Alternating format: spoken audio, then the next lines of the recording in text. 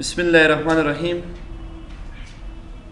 نن راځو نن زمونږه سی لینګویج کې لیکچر نمبر 2 دوهم نمبر درس دی. نننی درس کې تیر کلاس کې ما تاسو ته د یو ټاپک باره کې خبرې کړې چې لینګویج څه ته ویل کېږي. د لینګویج نه علاوه پروګرامینګ مونږ پېژندلی و چې پروګرامینګ خپله څه ته وایي. بیا د هغې نه وروسته موږ ویلي وو چې پروګرامینګ په انسایډ کې کوم لینګویج دي، مختلفې ژبې موږ سره انکلوډ وي. بیا د یو لینګویج د شروع کېدو لپاره کوم پروسیس باید موږ مخکې یوسو، هغه پروسیس تاسو ته ما یو په یو سره لیکلی و. خو ما چې کومه ژبه انتخاب کړې وه لومړنۍ ژبه هغه موږ سره کومه ژبه وه؟ سی لینګویج. لینګویج اصلاً کې موږ ویلي وو درې قسمه دي: مشین لیول لینګویج، assembly language, high level language. خو نارملی موږ چې کوم لینګویج نن شروع کوو هغه سی لینګویج دی او سی لینګویج های لیول لینګویج کټګرۍ کې راځي. های لیول لینګویج ډیوایډ شوي په دوه قسمه دي.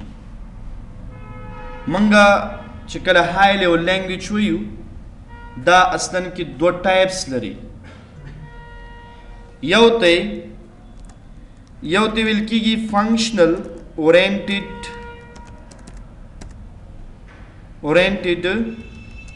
لینګویج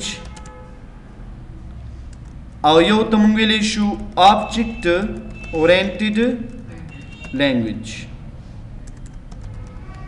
دغه دوه قسمه لینګویج دي چې دا اصلا کې په دې های لیول لینګویج کې موږ سره شامل دي. لومړی چې کوم دی دا په های لیول لینګویج کې زه تاسو ته ښایم. های لیول لینګویج کې موږ سره دا دي. لومړی فنکشنل اورینټډ او سیکنډ ون چې کوم دی هغه موږ سره په دې کې آبجیکټ اورینټډ.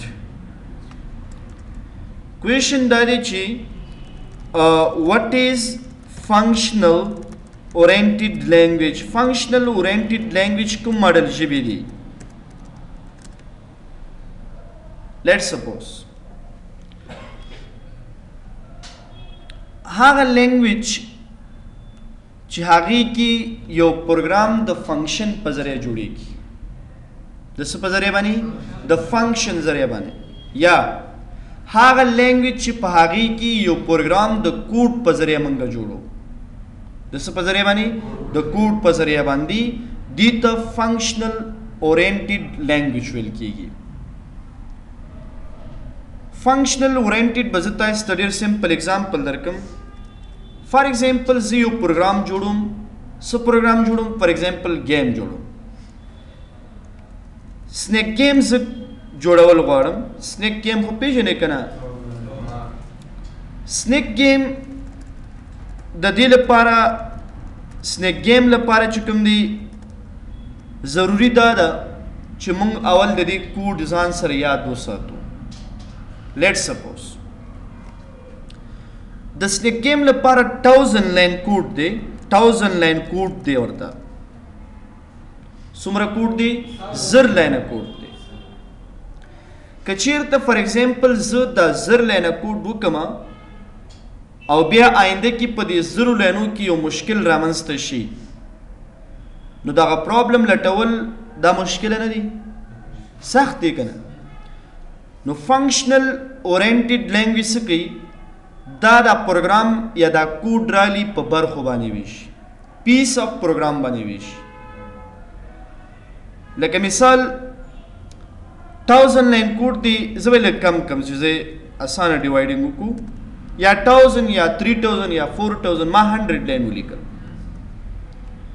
دې دا کوډ راوالي په برخو باندې ویشي. مثال 10 لاین 20 لاین 20 لاین 20 and 20 20 دا شل لاینه کوډ شو. خو چې کله د دې مجموعه مونږ ګورو دا 100 لاینز راځي. فنکشنل اورینټډ کې دا پروګرام راخیستل کېږي، ډیوایډ کېږي په داسې پیس اف پروګرام باندې. مثال دا زموږ پروګرام 1 شو دا مثال پروګرام 2 شو. اوس که چیرته په سلو لینو کې یو مشکل رامنځته کېږي د هغې نه ایزي او اسانه حل چې موږ یا سلوشن وباسو هغه په دې کې راوځي. ځکه موږ ته دا پته لګېږي چې پروګرام 1 کې مشکل دی نو هغې څونه کوډ دی؟ ټول 20 لاین کوډ دی. که فار ایگزامپل پروګرام 2 کې مشکل راوځي د هغې 20 لاین کوډ دی. فنکشنل اورینټډ لینګویج د دې په ذریعه باندې پروګرام په پیس اف پروګرام باندې ویشل کېږي او دا هر یو پروګرام برخې ته څه ویل کېږي؟ فنکشن. د هرې برخې ته موږ څه ویلی شو؟ فنکشنل. اوس که داسې یو پروګرام چې ته موږ کریټ کوو دا به اصلا کې په فنکشنل اورینټډ لینګویج کې جوړېږي. کوم لینګویج دی هغه؟ سی. سی موږ سره یو فنکشنل اورینټډ لینګویج دی چې د دې په ذریعه باندې موږ پروګرام څنګه کولی شو؟ ډیوایډ کولی شو. د فنکشنل اورینټډ نه وروسته چې کوم سیکنډ لینګویج موږ سره راځي هغه آبجیکټ اورینټډ لینګویج دی. آبجیکټ اورینټډ لینګویج چې کوم دی دا په کوډ بیس باندې کار نه کوي، دا په آبجیکټ بیس باندې کار کوي. د فنکشنل نه زیات فیچرز، زیاته اسانتیا، زیات سیکیورټي، زیات فنکشنل هغه موږ سره آبجیکټ اورینټډ دی چې هغې کې انکلوډ موږ سره سی پلس پلس دی، جاوا ده، سی شارپ دی، پی ایچ پي ده، ایس پي ده. دا ټولې لینګویج بیا موږ سره په چی کې راځي؟ دا موږ سره اصلا کې په آبجیکټ اورینټډ کې راځي. فنکشنل کې د سی نه چې کوم شاته لینګویج دي او هغه په های لیول لینګویج کې انکلوډ دي هغې ته فنکشنل ویل کېږي. موږ اصلا کې په اول ځل باندې چې د کم لینګویج خبره کوو هغه آبجیکټ اورینټډ نه دی، هغه صرف اونلی فنکشنل دی. خو په دې پروګرام کې زمونږ انکلوډ دواړه دي. سی فنکشنل دی، سی پلس پلس چې کوم دی هغه آبجیکټ اورینټډ دی. زه به تاسو ته د دې دواړو خبره کوم ځکه په دې پروګرام کې زمونږ یوازې سی لینګویج نه دی. د سی سره به موږ څه وایو؟ سی پلس پلس به هم وایو. خو دا چې اوس موږ سی صرف وایو نو په دې اساس باندې سی پلس پلس به چې کوم دی دا بیا یو څو ورځې وروسته یا 10 یا 15 یا 20 ورځې وروسته به انشاءالله د آبجیکټ اورینټډ لینګویج ته راځو. موږ به سی لینګویج څنګه شروع کوو؟ د هغې د شروع کېدا لپاره څه ضروري دي چې موږ سی لینګویج شروع کړو؟ دا یاد ساتئ چې زه به تاسو ته په سی کې ډایرکټ پروګرام جوړونه نه ښیم چې موږ ډایرکټ راشو بیا گیم جوړ کړو یا مثال کیلکولیټر جوړ کړو یا بل کوم سافټویر موږ جوړ کړو. موږ به اول د پروګرامینګ چې کوم ساینټکس دي، د پروګرامینګ چې کوم رولز دي، قوانین دي او د هغې لپاره چې کوم ټولز دي، هغه به ټول موږ اول یادو، بیا له هغې نه وروسته به چې کوو موږ یو پروګرام جوړو. دغه ټولز، دغه ټول ریکوایرمنټس چې د پروګرام د جوړولو لپاره ضروري دي دا په سی کې موږ وایو. دا په چی کې موږ وایو؟ سی کې موږ وایو. چې کله تاسې په هغې باندې پوه شوئ جاوا کې کار کولی شئ، سی شارپ کې کار کولی شئ، پی ایچ پي، کوم لینګویج چې تاسې وغواړئ په هغې کې تاسې ډیولپمنټ کولی شئ. سی د شروع کېدا لپاره څه ضروري دي؟ ما تیر کلاس کې تاسو ته ویلي وو چې موږ دپاره ضروري تر ټولو اولنۍ خبره چې کوم ده هغه ده IDE. IDE څه معنا؟ انټیګریټډ ډیولپمنټ انوایرمنټ. دا موږ سره یو سافټویر دی. دغه سافټویر د IDE په انسایډ کې د سی لینګویج لپاره چې څومره ضرورت دي هغه ټول په دې IDE کې شامل دي. د IDE په انسایډ کې کوم شیان شامل دي او هغه د سی لپاره یا سی پلس پلس لپاره ضروری دي. تر ټولو اولنۍ خبره پکې موږ سره څه ده ایډیټر. ایډیټر څه شی دی؟ ایډیټر یو سافټویر دی چې دې سافټویر په انسایډ کې مونږ د خپل پروګرام د جوړولو لپاره کوډ کو. څه شی کو مونږ؟ کوډ. دویمه خبره دا ده د ایډیټر نه وروسته په دې کې مونږ سره لایبرری موجود دي. څه موجود دي مونږ سره؟ لایبرریز هغه بلټ ان کوډز دي چې کوم د سی لینګویج انسایډ کې راځي او زمونږ د پروګرام لپاره ضروری دي چې باید په دې سی کې وي. ما تېره ورځ تاسو ته ویلي وو چې مونږ کوم کوډ کو او دا کوډ ماشین ترجمه کوي د دې سره یو بل کوډ یو ځای کېږي چې هغې ته ایډیشنل کوډ وایي. هغه کوډ کوم ځای کې پروت دی؟ هغه په لایبرریانو کې. لایبرري چېرته پرته په آی ډي ای کې. آی ډي ای به موږ انسټالو. نو دا زموږ لپاره ریکوایرمنټ دی د ایډیټر نه علاوه چې باید وي. کومې لایبرریانې دي سټپ بای سټپ انشاءالله په دې خبرې موږ کوو. د ایډیټر او د لایبرري نه وروسته موږ سره تر ټولو مهمه خبره چې کوم ده هغه څه ده موږ سره لینکر. لینکر هم یو سافټویر دی لکه څنګه چې ایډیټر یو سافټویر دی. دې څه کوي؟ دغه لایبرري کوډ یا ایډیشنل کوډ دا راخلي زمونږ د کوډ سره یو ځای کوي. دا کار د لینکر دی او دا هم په آی ډي ای کې شامل دي. دې د وجې نه دې ته آی ډي ای وایي چې دې کې د یو نه زیات پروګرامونه شامل دي. بل نیکسټ تاسو سره په دې کې کمپایلر موجود دی. څه موجود دی سره؟ کمپایلر. کمپایلر موږ سره هم یو سافټویر دی چې د دې سافټویر کار دا دی چې کوم کوډ زه کوم دا های لیول لینګویج دی. های لیول لینګویج ته ځکه وایي چې د انګلیش او د دې الفاظو ترمنځ کوم فرق دونه خاص نشته. ماشین صرف په چی باندې پوهیږي؟ 0-1 باندې پوهیږي. نو 0-1 او د انګلیش ترمنځ ډېر ډیفرنس دی. دغه های لیول لینګویج کوډ راخیستل ماشین ته ترجمه کول دا د کمپایلر کار دی. موږ نارملی په های لیول لینګویج کې دوه قسمه ټرانسلیټر لرو. یو موږ سره انټرپریټر دی، یو موږ سره کمپایلر دی. انټرپریټر چې دی دا موږ په سی لینګویج کې نه استعمالو. انټرپریټر اصلاً کې په پی ایچ پی کې استعمالیږي، جاوا سکرپټ کې استعمالیږي، جاوا کې موږ یوز کو، جاوا کې به دواړه یوز کیږي. ام کمپایلر انټرپریټر په سی شارپ کې تنګ یوز کیږي. خو په سی پلس پلس کې صرف اونلی کوم لینګویج کوم ټرانسلیټر یوز کیږي؟ کمپایلر. د کمپایلر او د انټرپریټر ترمنځ کوم ډیفرنس دی هغه دا دی چې کمپایلر مثال 100 لاین کوډ دی.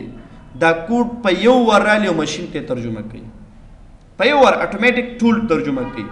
او انټرپریټر لاین بای لاین ترجمه کوي، لاین بای لاین ترجمه کوي. یو ډیفرنس دا دی چې کله کمپایلر ټرانسلیټینګ کوي که په 100 لاین کې یو لاین کې مشکلی دا 100 لاین به ټول نه کمپایل کیږي، نه به ترجمه کیږي. انټرپریټر کې دا پرابلم نشته. کوم لاین چې مشکل لري هغه نه ټرانسلیټ کیږي، نور ټول ټرانسلیټ کیږي.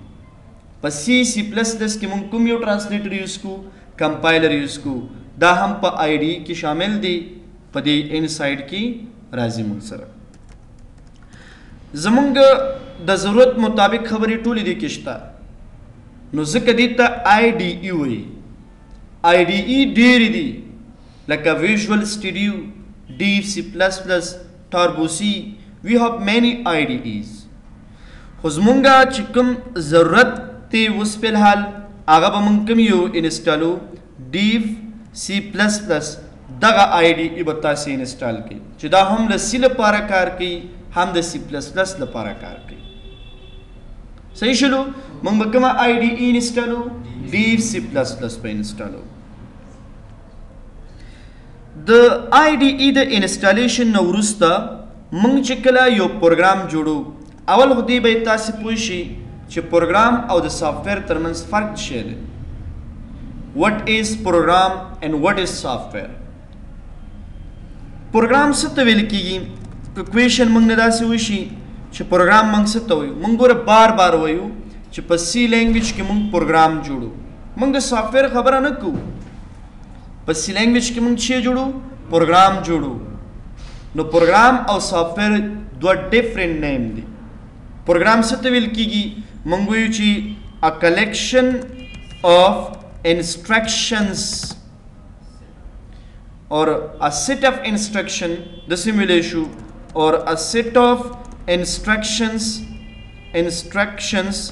is called a program aslan ki the instruction د لارښوونو مجموعې ته ویل کیږي د چی مجموعې ته ویل کیږي د لارښوونو مجموعې ته for example I have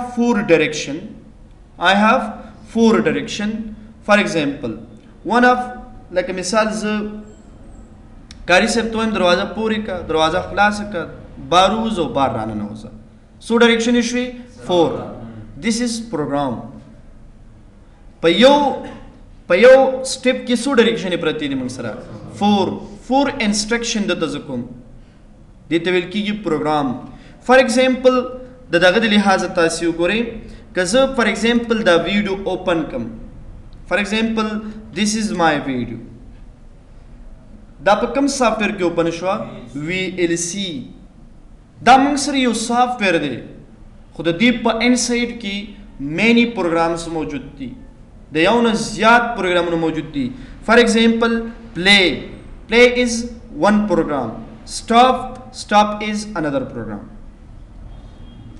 ورته مو خیال شته کنه دا یو انسټرکشن دی کنه چې ویډیو سټاپ کا ویډیو سٹارٹ کا this is one instruction کته فار ایگزامپل ساوند کمې ساوند زیاتې this is another instruction خبره ته مو خیال نشته که زه فار ایگزامپل ویډیو کلوز کوم د کلوز لپاره بل انسټرکشن یعنی معنا دا ده چې دا یو خبره دي ته یو پروګرام ویل کی دا پدې سافټویر کې د نن ډیر پروګرامونه شامل دي بیا نو سافټویر تعریف موږ څنګه کو سافټویر کویشن دا دی چې what is software څه ته ویل کیږي a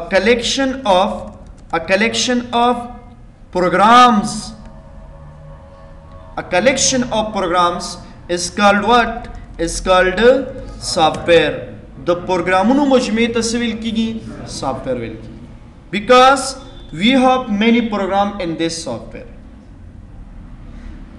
کلم دی پروګرام تمنګ کلم سافټویر نشو ویلې ګوره او سافټویر تمنګ پروګرام ویلې شو نو پرابلم کوم چې ته دی ویل سی میډي پلیئر ته پروګرام وایو دا ټول یو انسټرکشن دی ولرغونه ده کنه خو یو پروګرام تمنګ سافټویر ویلې نشو چې کله ډیر پروګرامونه سره راوځي شي د دې ټولو مجموعې ته څه ویل کیږي سافټویر موږ به په سی لینګویج کې پروګرام جوړو معنا دا چې موږ به سټیپ بای سټیپ کار کوو یو پروګرام به کریټ کوو بیا بل پروګرام به ډیر پروګرامونه به سره راوځي شي او له هغې نه به څه جوړ شي د هغې نه به سافټویر جوړ شي وینډوز یو سافټویر دی ورډ یو سافټویر دی ځکه په دې کې مینی پروګرام څنګه دي شامل دي موږ سره رن کمانډ یو سافټویر دی ولی کلوز کینسل اوکے براوز ډېرې بټنې په دې کې موږ سره شته دی د هر بټنې شاته خپل انسټرکشنز پراته دي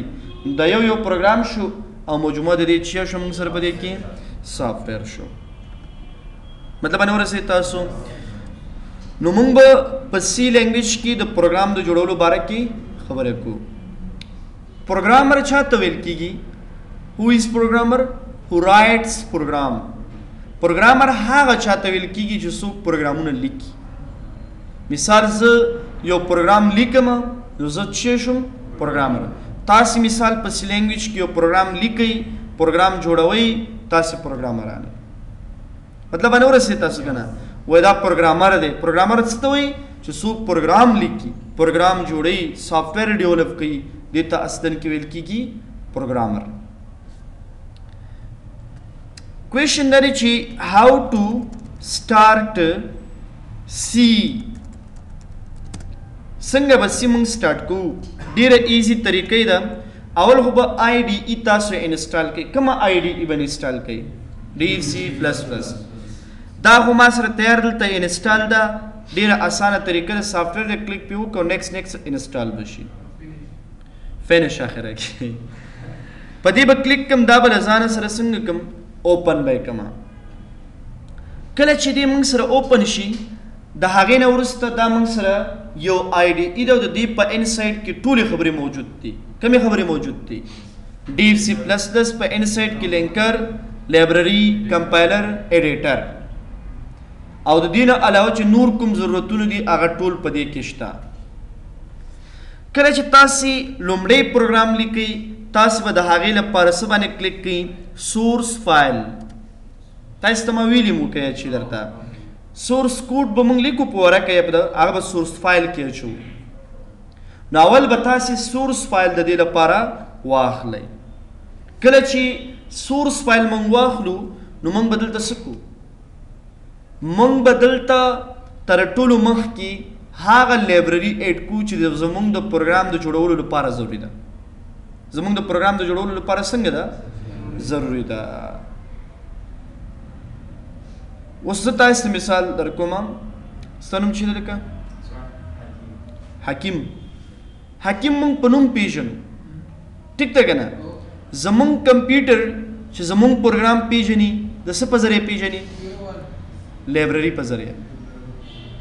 څه په ذریعه باندې؟ لایبرري. کله چې لایبرري ایډ وي زموږ هغه کوډ چې موږ دلته لیکو هغه به کمپیوټر پیژني، که وی نه لیکو نه پیژني. تر ټولو لومړنۍ خبره چې موږ یې په سی لینګویج کې لیکو هغه موږ سره هیش ده. مطلب باندې پوه کوم چې هیش څه معنی؟ دویم لفظ چې موږ لیکو انکلوډ. دویم لفظ موږ څه لیکو؟ انکلوډ. بیا موږ بریکٹ سٹارٹ کو، اینگل بریکٹ دیتا ہوئی، اینگل بریکٹ او دی کلی کو stdio.h.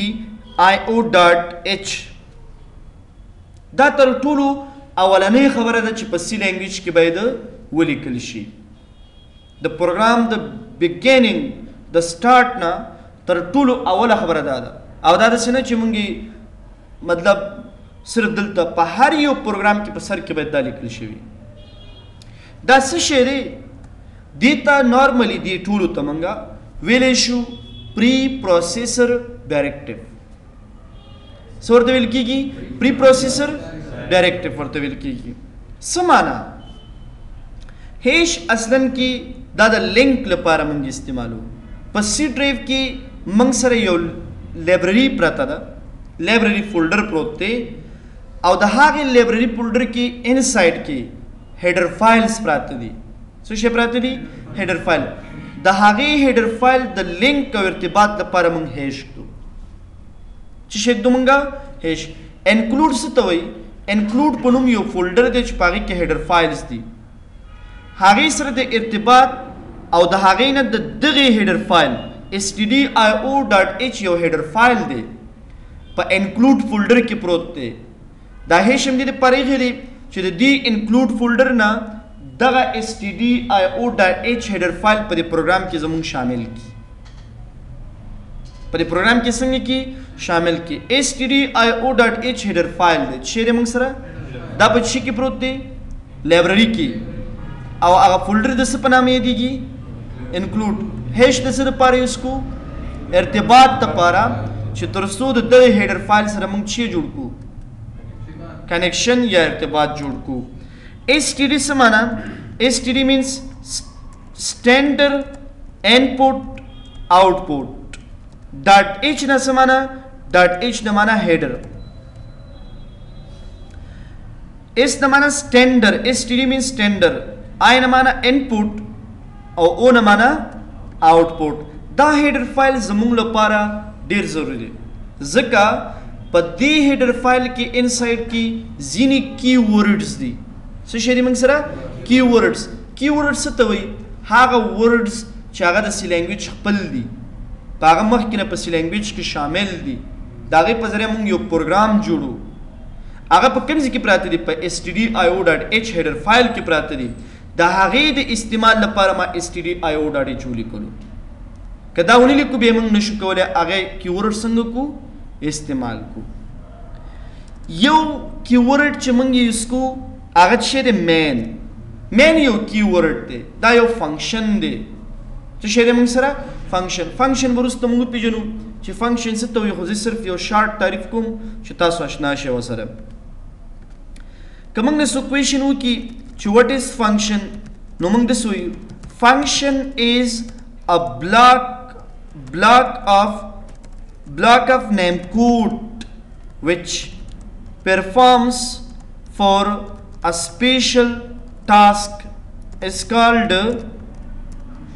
what function اصلاً کې د کوډونو یو بلاک دی یو مجموعه ده چې د یو خاص مقصد لپاره استعمالیږي مین یو فنکشن دی د هغې فنکشن چې کله تاسو لیکئ همیشه دپاره به د نوم نه پس پیرنتیسس قوس لیکئ دې ته پیرنتیسس قوس ویل کیږي او له هغې نه وروسته به یې بلاک لیکو دې ته بلاک ویل کیږي دې ته فنکشن باډي وایي یا بلاکس ورته موږ وایو موږ به د دې په انسایډ کې خپل پروګرام لیکو د بلاک په انسایډ کې و دلته مثال ته کوډ لیکي که نه د دغې کوډونو مجموعې ته موږ څه ویلی شو فنکشن او ګوره خاص کار یې دا دی چې دا کوډ به ټول لالی د دې مین فنکشن په ذریعه به مشین ته ترجمه کیږي چې ته به ترجمه کیږي یعنی دا کوډ ما وکړو خو د کوم فنکشن په انسایډ کې مین فنکشن په انسایډ کې لکه تاسو سیټ پیژنئ سیټ پیژنئ که نه موږ وایي د اے سیټ کې څونه خبرې شامل وي ډېرې خبرې شاملې که نه خو نوم هم ورته څه شی ورکړي اے نو موږ یې پیژنو چې دا د اے سیټ دی موږ دلته چې دا ټول کوډ پیژنو د څه په ذریعه پیژنو د مین یعنی موږ چې کله یو پروګرام لیکو د پروګرام د لیکلو لپاره مین فنکشن څنګه دی موږ سره ضروري دی مین فنکشن از د امپورټنټ پارټ اف سی لینګویج یو بل لومړی هیډر فایل ایډ کوئ هر یو پروګرام کې به دا دوه خبرې ایډ کوو مین هیش انکلوډ stdio.h without د دې دوه خبرو نه موږ نشو کولی یو پروګرام څنګه کو رایټ کو ویلی کو مطلب باندې ورسېد تاسو تر دې ځای پورې څه پرابلم شته ښه یوه خبره تاسې بله مو پېژنئ کمنټ پروګرامینګ کې کمنټ څه ته وایي دا کمنټ خبره جنرل ده په سی کې هم شته سی پلس پلس کې هم شته یعنی څونه لینګویج چې دی چې کمپیوټر دی په دې ټولو کې شته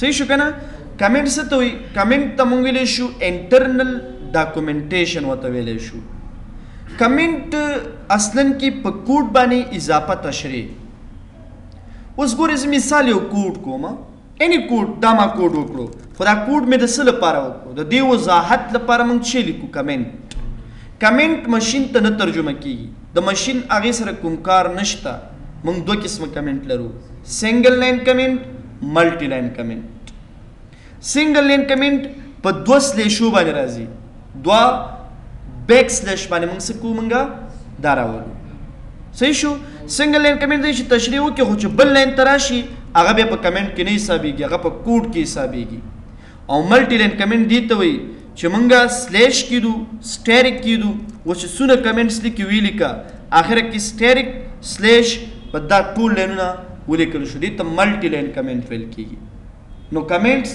هم یو امپورټنټ ضروري خبره ده چې باید زموږ په دې پروګرام کې څنګه وي شامل وي لکه ګورې ما د دې stdio تشریح وکړه که نه سټینډر انپوټ آوټپوټ ډاټ هیډر خو د کمنټ په ذریعه مې وکړه دوه سلیشه مې ایښي دي دا که زه مشین ته اوس ټرانسلیټ کوم د دې هیڅ کار د مشین سره نشته دا اصلا کې لومړی صفحه شوه لومړی پیج شو سبا نه به انشاءالله زه تاسو ته بیا څه شروع کوم سبا نه به زه تاسو ته د پروګرام سټارټ کوم صحیح شولو سبا نه به څه سټارټ کوو پروګرام به سټارټ کوو پرې چې لږ نور نه پرم راشي سبا نه به درس شروع خوښه مو ده همداسې کاري صاحب څنګه سوچ کې خوښ هم ده که مخکې ځم ځو خو ټایم هم پوره دی 12 بجې دی داس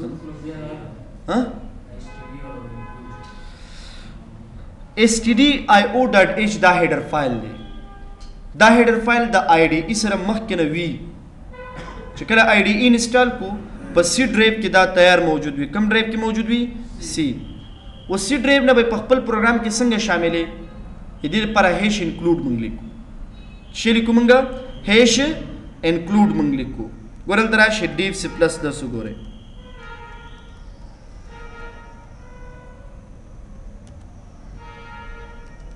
دا دی که نه موږ سره دې کې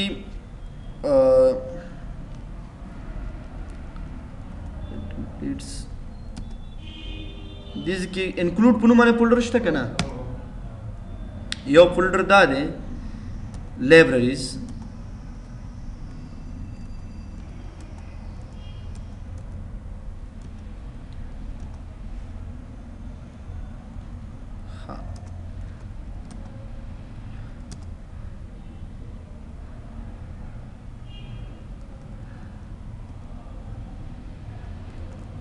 دا انکلوډ فولډر دی که نه موږ سره د دې فولډر نه د کم هیډر فایل ایډ کول دا هغې هیډر فایل نوم موږ سره څه شی دی stdio.h دا موږ هلته لینکو تر څو موږ ځینې کیورډس په دې کې انسایډ کې پراته دي لکه مین یو فنکشن دی دا کیورډ دی د دې کیورډ د استعمال لپاره دا هیډر فایل دلته ایډ کړو که دا ایډ نه کړو بیا نه شو کولی دې په شانتې ډېرې خبرې دي لکه مثال وروسته سبا به انشاءالله په دې خبرې کړو پرنټ اف سکین اف دا ټول په دې کې پراته دي دې لایبرري کې هیډر فایل کې لایبرري کې مطلب دی چې هیډر فایلز دي لایبرري په انسایډ کې څه دی موږ سره هیډر چې کوم هیډر فایل ته زموږ ضرورت کېږي هیش انکلوډ په ذریعه به دلته شاملو څه به کوو موږ شاملو به نو دا ټول په دې که ته چې ته دا ونه لیکي دا به کار نه کوي سبا په دې خبرې کوو چې څنګه کار نه کوي په دې خبرې انشاءالله کوو د دې شاته هم ګوره کوډ شوی هغه موږ نه دی کړی هغه مخکې نه سی لینګویج والا کړی دی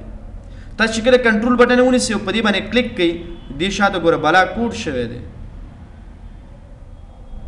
خبره ته خیال شته که نه خو دې کوډ سره زموږ څه کار نشته زموږ دې کې چې کوم کیورډز دي او زموږ هغې ته ضرورت دی د هغې د استعمال لپاره موږ دا دلته انکلوډ کوو شاملو نارملی دې ته څه ویل کېږي پری پروسیسر ډایرکټیو پری پروسیسر ډایرکټیو څه ته ویل کېږي چې کله پری پروسیسر ډایرکټیو ته ویل کېږي چې کله موږ مشین ته دا ترجمه کوو نو مشین په دې پوهېږي چې په دې کې کوم کوډ چې شوی دی هغه مخکې نه شوی مخکې نه په دې کې شته شامل دی او هغه یې ټرانسلیټ کوي دې ته پری پروسیسر ډایرکټیو